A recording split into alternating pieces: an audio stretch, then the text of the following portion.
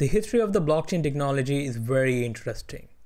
If you hear its story, you will feel like you're watching some kind of a movie where a group of people are fighting with some kind of a centralized, cruel government, or something which is trying to control the entire system, but one man army or something like a group of people, they are trying to create a revolution against them.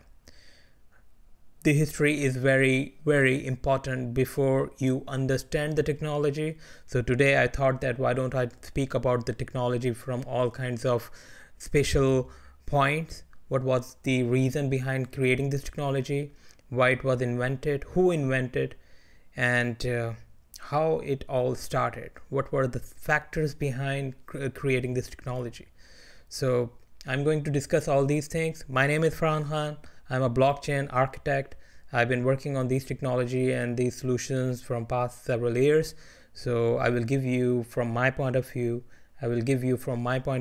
what this technology is and how it can be used by different industries in later stages. You're watching Blockchains Falcon, my YouTube channel.